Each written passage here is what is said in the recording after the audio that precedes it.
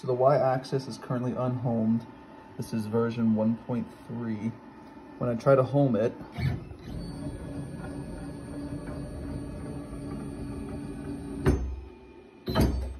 so it thinks that's home. I hate doing this, but I just want to do it one time for the sake of this video. Whenever you jog it in the fastest position, you usually get this whining sound. It just binds up.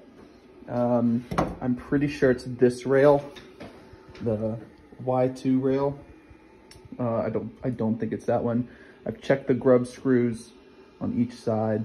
That doesn't seem to be it. I'm not really too sure what else it is. The only thing I can think about is that it's winter time. I have the brains in this insulated box though. So whenever it's running, this is closed. And when it's not running, the wall on this other side is insulated.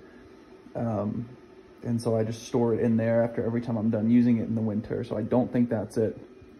From what I read, it might have something to do with the rail itself, or maybe the motor is binding or something. I've checked the cable connections and all these seem to be all right. But I would love to know what y'all's thoughts are.